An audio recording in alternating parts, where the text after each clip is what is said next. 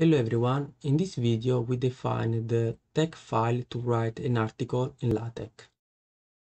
So first of all, you need to open a new file and save it. Where you save is your working directory. Here you can navigate through the file. I don't need this file, so I'm going to close it. Okay, first let me show you the output of this document. I click on this arrow close to quick build and I run.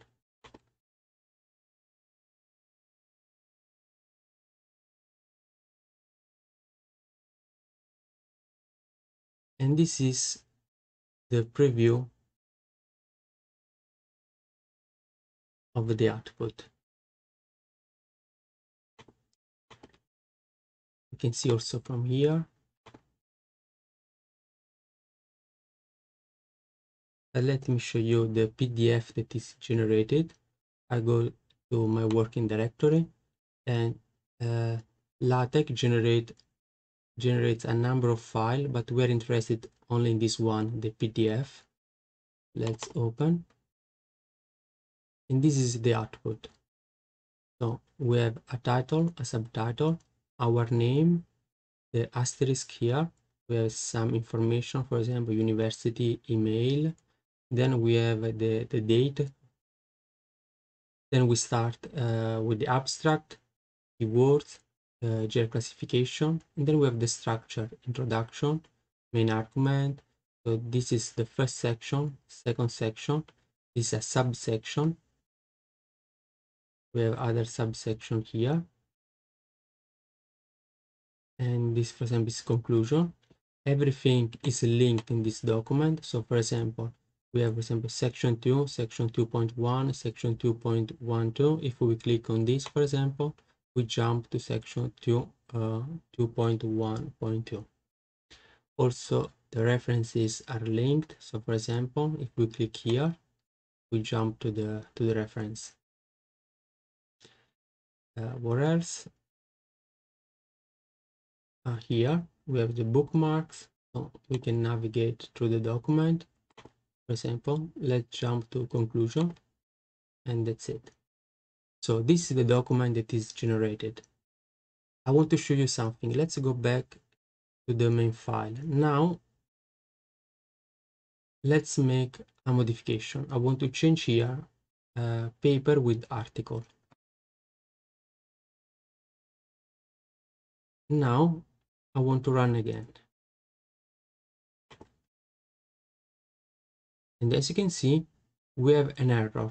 This error is due to the fact that we didn't close the related PDF file. So let's close it. Let's run again.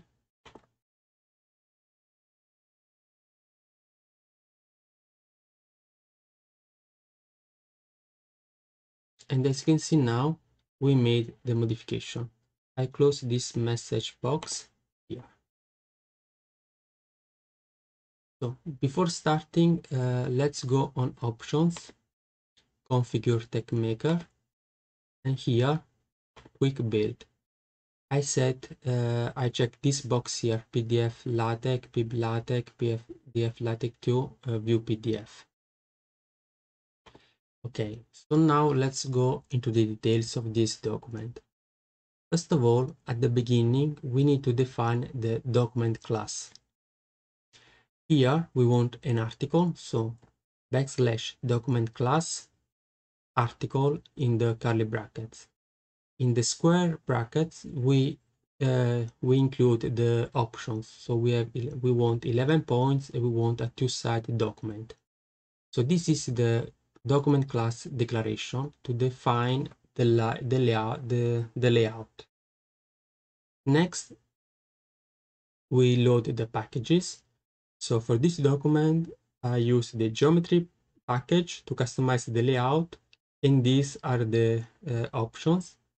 Then I use the bookmark package to set the bookmark, the csquotes for inline and display quotations, natbib to customize citation, Then bibliography style agsm, this sets the bibliography style, and agsm is an Harvard style output. The package graphics to import external graphics, caption to customize captions, and fancyhdr to customize the header and footer. So these are the packages needed for this document. Then I customize the page style. Basically, what I'm going to do is to set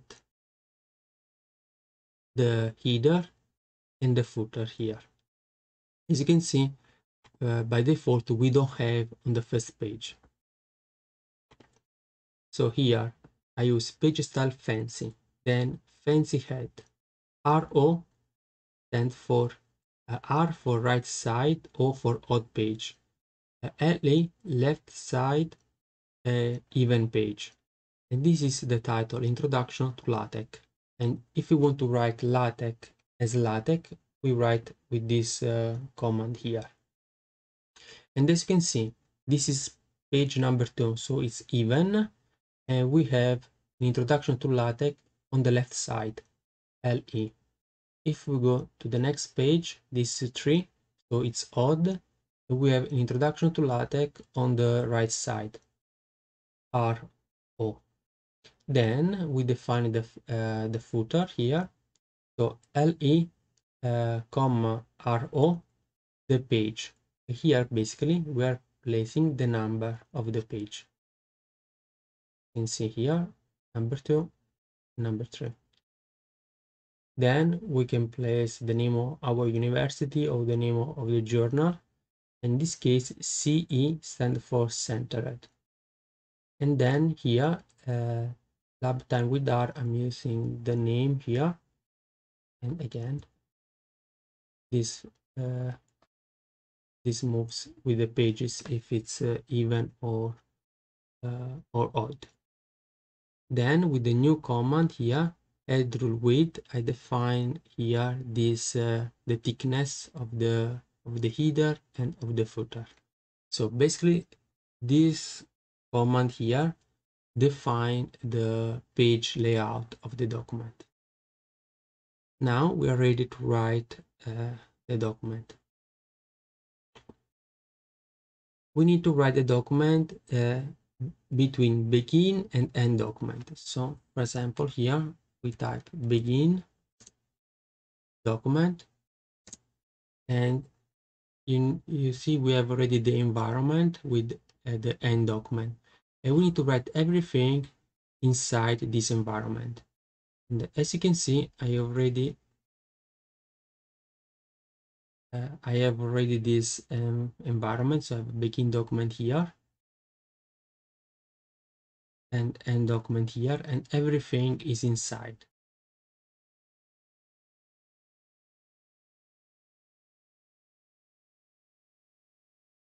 Okay, so begin document. First of all, title. Here, introduction to LaTeX, a double backslash to start a new line, large to define the sides, and then how to write an article. This becomes our subtitle.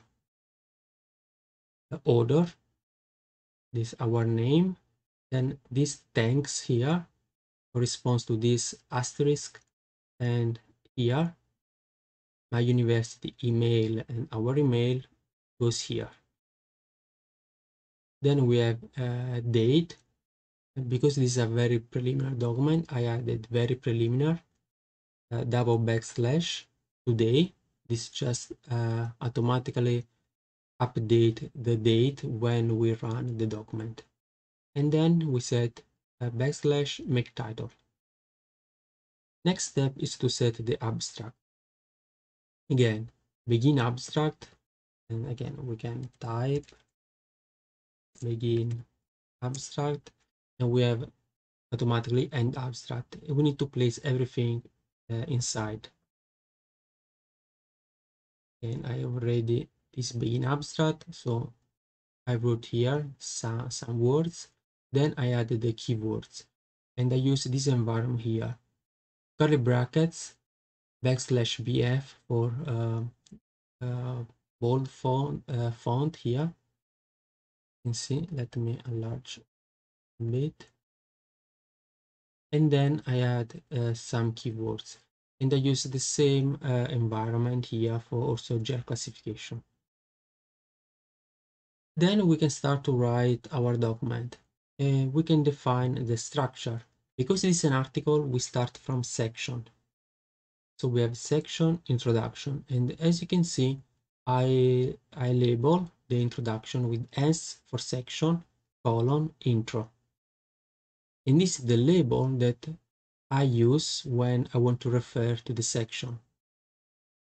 For example, here I wrote section \ref curly brackets as column main, and this one refers to this. And as you can see, this section, the number 2, refers to this. This one, section 2.1, refers to this. And this is section, you can see, \ref curly bracket ss colon math is this one. So basically, I label all this section. Now, if we don't remember the section, we can go here, LaTeX, and as you can see, there is a sectioning. So we have a part, chapter, section, subsection, subsection, paragraph, and subparagraph. When we will see the file to write a book, we are going to use also part and chapter. Here we have also other useful information, for example, environment or list. When we want to make itemize, we can use this environment here. Then we have, for example, international accent here, international quotes, footnote, and so on. Okay, so now next section. I define this next section, I label it, and now in this section I want to show you how you can cite your references. So first of all, here we define the bibliography, but we need to add the document that contains our bibliography, and we use this \bibliography library. Now library is the name of my file that contains all my bibliography. Let me show you. This is the file, as you can see, library, and this is this file here. Now this file is generated by using Mendeley Desktop.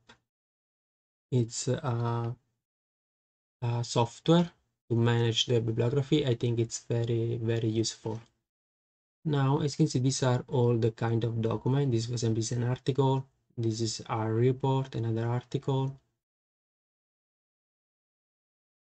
For example, this is a book. And the first entry, for example, this one, or this one,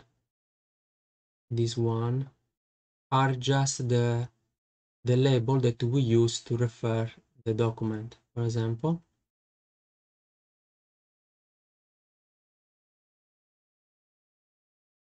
this one, Baldwin, 1993.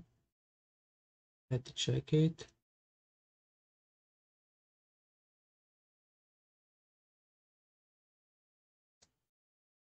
Is this one, for example?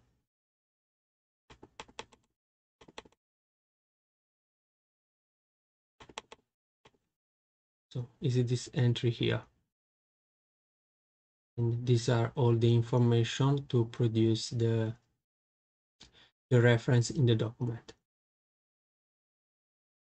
So let's see the output. If we use cite and our label here, this is the output. So we have the author name and the year in parentheses. If we use cited, so with an additional T, we have the name and the author and the year in parentheses as before. But if we add the page, here in the brackets, as you can see, the output now is different. The first one, we have everything in parentheses. So we have parentheses, the orders, and the page, the year and the page. The second one, the order is out of parentheses. So in parentheses, we have only the year and the page. Then we have also citab. In this case, citab, we have the name of the order and the year in parentheses. This one is another example with cite only. So we have page and order, and again this is in parentheses. And then if we use a citab with this additional p, I added two different references, and we have the first reference, comma, second reference. Okay, now in this section I'm just show just an introduction, because basically we're going into details of each section. So for example, next one is how to write math. I will make a video and showing the details how to write maths. So now it's just to give you some info. So this is a subsection. So I label here SS for S for sub, and another S for section, colon math. So to write math, we need an environment. Basically, we can use three different environments. So we have, if we want the equation to be inline, we use just dollar marks, so $1 mark and another dollar mark at the end. We can generate this environment just clicking here or just clicking on the keyboard. If we want the equation in the middle, as in this example here, we just need two double dollar marks at the beginning, at the end, and this is the output. In this case here, x underscore the curly brackets, this set the subscript. If we want to label the equation, for example, this is equation 1, you can see from here, we need this environment, begin equation. So we have a begin equation and we have an end equation. Again, we label. So label, in this case, I'm using EQ for equation, colon 1, and then we write our equation. In this case, this caret symbol and the curly bracket is for the superscript.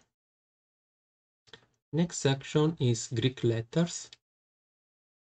So it's a subsection. So I'm going to use SSS colon Greek, and I write this new environment, begin equation. I label EQ colon Greek. By the way, be careful here. We cannot use the same label for two different references. So this is the reason why I use this SS colon and EQ colon before the name, the main name, because if I used Greek and Greek here, we would have basically an error. So here Greek letter, so this is beta, so backslash beta underscore 0, and in this sense I'm writing this one, beta 0. So note now that I'm not using the curly bracket, so in this case it works the same. So plus beta underscore 1, beta 1, plus these three central dots are generated by backslash c dots, plus, and then I have a beta underscore. In this case, I'm using again the curly brackets. If we have, for example, two digits, as in this case we have 12, if we don't use the curly brackets, only the first digit will be as a subscript. Okay, for the Greek letters, we can go here, structure, and here we have all the Greek letters. For example, if we are in this environment here and I want lambda, I can just click here, lambda. We have also other information. For example, here we have relation symbols. We have arrow symbols here. This was miscellaneous symbols. Then we have delimiters. This is where Greek letters. These are most used symbols, arrowed symbols. This left, right for parentheses. We have this one, and so on. Let's close it. Now, next section is fraction.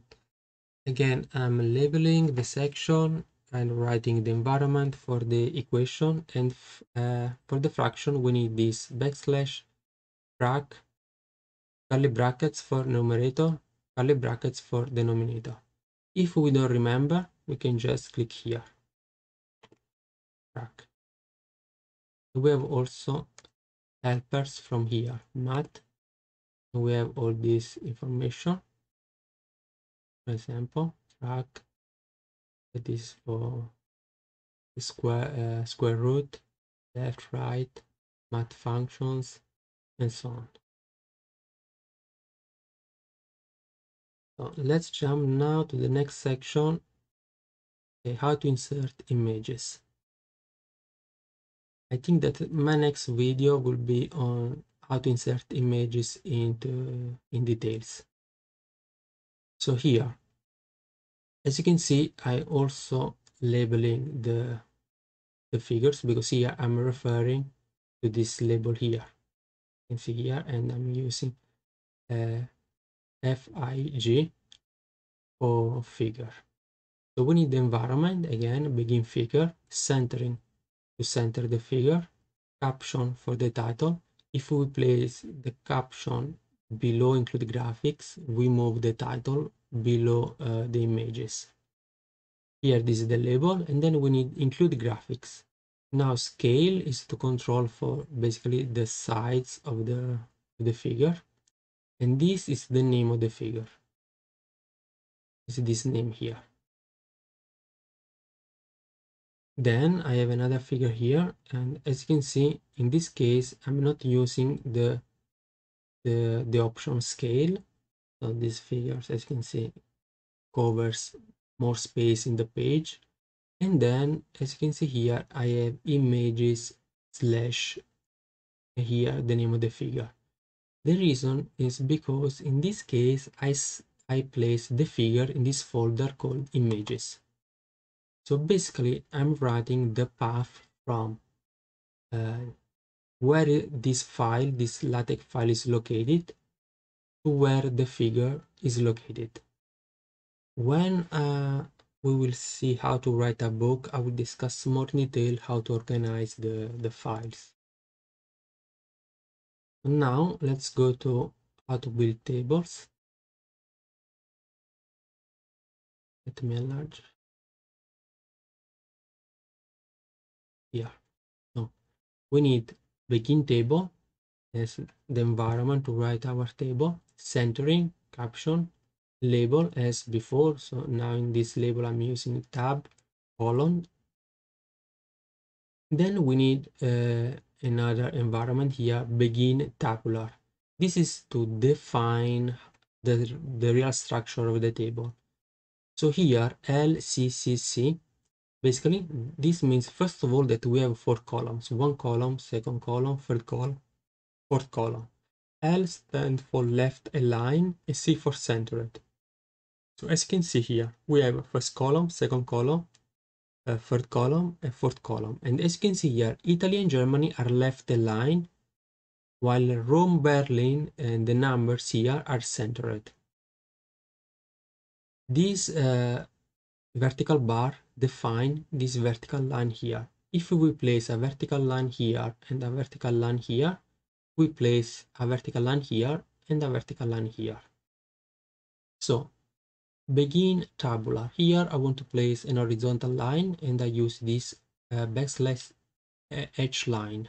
Then for the name of the column, members, the first column. Now we need to place this and here to delimit the first and the second column. So basically this is the delimiter, so capital for the second column and for the delimiter. So we start the third column, population, and the GDP is the last column. Now we need here to backslash to start a new line. Before starting a new line, I want to place another line here, so underscore h line. So this is now the new row, Italy, and again here this end, Rome, and 60 and 2000. So we define this row here. Now this double backslash, and we start the new row, Germany and Berlin and 80 and 4000. And then I want to conclude with a double row, and I just place backslash h line twice, then end tabular and end table. And this is the table here. At the beginning is a little bit confusing, but again we have some helper. So if we write begin table, and then here wizard quick tabular, and we can write our table here. For example, let's say 4 columns, 3 row. So column 1 we want, let's say left. Let's say that we don't want it. Column 2 this is centered. Let's say that here we want both, and we want to line, and so you can see this is changing here. Okay, so we can control, for example, here 3 right, and as you can see this change. For example, here this one we can move no, and so on. This right, left border, right border, and this control for the rows. Basically, when we have decided, just click OK, and here it's the structure we have just to fill in. In a way, after you get used with, you don't use this anymore. Okay, so we are here at the end. This is section for conclusion. This is the file bibliography, and this end document. And that's it. So this is the first introductory video. In the next video, we're going into details. I hope this is useful, and if you enjoyed this video, see you in the next one.